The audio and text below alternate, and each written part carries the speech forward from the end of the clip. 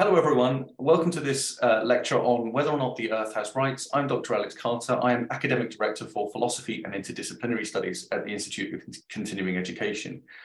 This lecture is taken from the undergraduate certificate in philosophy, where we talk about a range of social and political issues. And this is one of them, this question of whether or not the Earth has rights, and indeed whether or not we have rights. So one thing that will come up as we go through this is the idea that we definitely want to value the environment. But one of the things that is done most often is that the attempt is made to justify that action on the basis of the Earth having rights, or indeed on the basis of human beings having rights and needing the environment. So the question of rights comes up either directly or indirectly. If it comes up directly, i.e. if we want to say that the Earth has rights, then we need to extend rights to not just human beings, but to non-human entities, things like animals, the environment, but also things like castles and works of art, also trees and so on. I'll explain this more as we go through, but it's important to recognize that we're talking here about moral rights, that we're talking about an ethical issue, not a legal issue. You do have rights, I promise you, legal rights, but the question we're asking is, do we have moral rights? And if we do, where do they come from and why do we have them? So one thing we have to consider is that we might not have moral rights. Rights might only be legal. We might not actually have a moral right to anything. Now, to be clear, saying that we don't have rights isn't equivalent to saying that we're advocating harm. We're not saying that therefore we should hurt each other or we should act badly towards each other. What we're saying is, if we act well towards each other, it's not on the basis of someone having a right. So the existence of rights comes into question. And notice when people are questioning rights, it's not, again, because they want to harm others. It's because perhaps they want an even more secure basis for treating people well. So, for instance, the Declaration of Human Rights is enshrined, but on paper. And it doesn't take an awful lot for someone to come along and just tear up your rights. So if they tear up your rights, where have your rights gone? If it was just paper rights, then what are we going to now use as a basis for treating people properly and well? So the question that we're asking is, what grounds the Universal Declaration of Human Rights, or what grounds our good treatment of other people? It's not about, oh, well, I can point to this piece of paper or not. The question is whether or not we have a moral obligation first, and that's what generates the legal obligations that follow. One philosopher in particular who looks at this and looks at the question of environment is Honora O'Neill, who is also a legislator. She's in the House of Lords, so she has to think about both the practical application of this, but also the theoretical questions as well. And she says, most of us agree that we should value the environment, or at least some bits of the environment, well. But what she goes on to say is that few of us agree about why we should do this, why we should treat the environment well and act well towards the environment. So the question then becomes, where do these rights come from? I've already suggested that perhaps they come from paper, perhaps they come from the law, but that seems counterintuitive, because we want to say, well, the law comes from the moral rights, not the moral rights coming from the law. So we don't necessarily want to go to the paper solution immediately.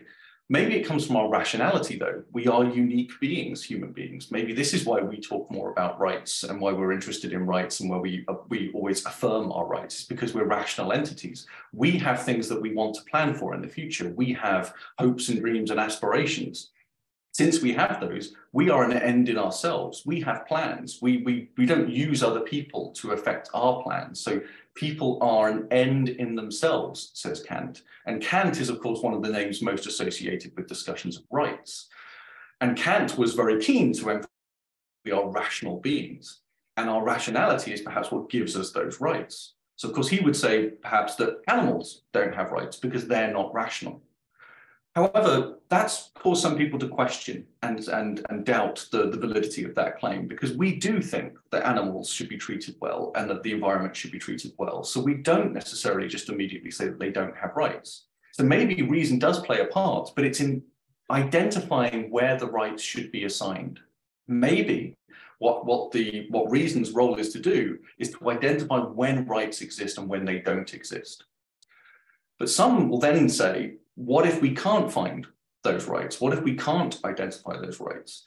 in the world itself? And if we can't, then are we just making this up? And if so, it can just apply to human beings, since we exist within a society where we've made up this idea of rights. So either rights exist in the world or we've made them up. Reason has a role to play here, but is it one of identifying or is it one of constructing? Well, Peter Carruthers asked this question, and he says that it seems wrong to us to suppose that rights inhere in the things that we want to preserve. So ancient buildings, oak trees, and works of art matter greatly to many of us without having moral standing, he says.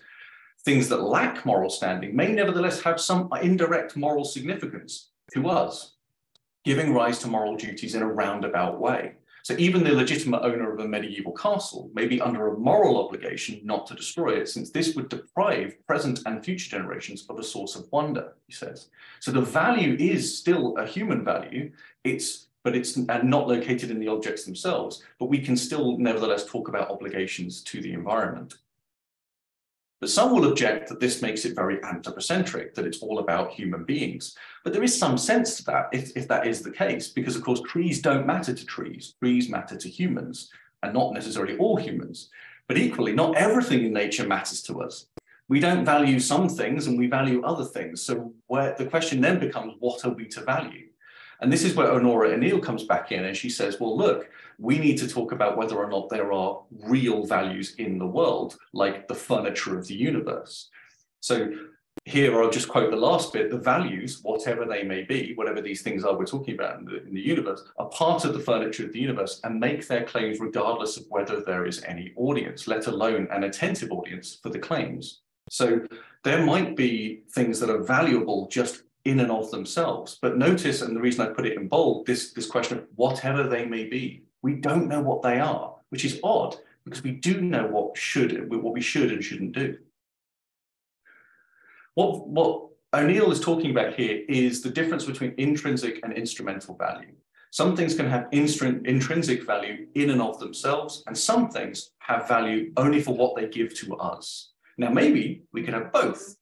But we often find that when we talk about intrinsic value, it's very hard to maintain that conversation without lapsing into discussions of why it's valuable to us. So for instance, the purity of water is something we might think of as intrinsically valuable. Clean and pure and fresh water, fantastic, that's great for drinking. So we immediately then insert an instrumental value at the end. So it's not a coincidence what we find intrinsically valuable, because what we find valuable is what is useful to us for our survival, for our benefit, and so on. So our obligations to nature, she says, are generated by our capacity to act. And I'm going to explain a little bit about what that means now. So what O'Neill's talking about is the fact that I can either harm the environment or not harm the environment. Right now, I am either poisoning a river or not poisoning a river. I must be doing one or the other. According to logic, I must be doing P or not P, and P can stand for any action. I must either be using too much energy or not enough energy. It must be one or the other. So once we have that established, that I must be doing P or not P, then the question becomes, which one is the best thing to do?